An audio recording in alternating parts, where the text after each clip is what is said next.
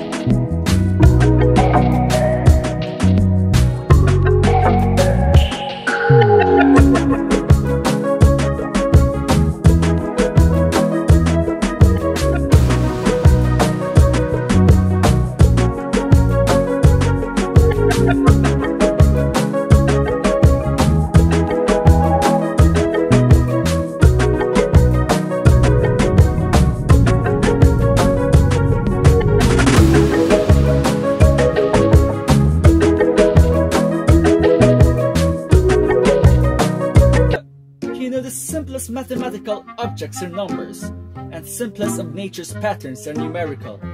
Also, not to make it awkward and still geeky, nearly all flowers have the number of petals in a strange sequence: 3, 5, 8, 13, 21, 34, 55, and 89. So yeah, there's a pattern! Numerology is the easiest and consequently the most dangerous method for finding patterns.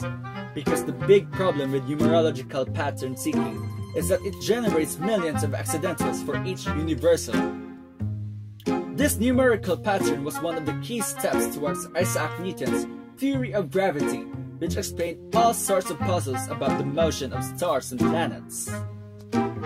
Numerical pattern is a sequence of numbers that has been created based on a rule called pattern rule.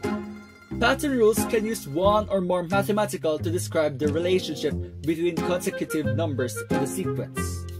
In addition to numerical patterns, there are geometric patterns, a kind of pattern form of geometric shapes, and typically repeated like a wallpaper design.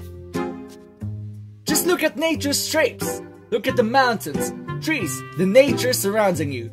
In the term made famous by mathematician Benoit Mandelbrot, they're all fractals. Well, the conversation could be for another time. But yeah, big thanks to the development of mathematical theories, these more elusive of nature's patterns are beginning to reveal their secrets.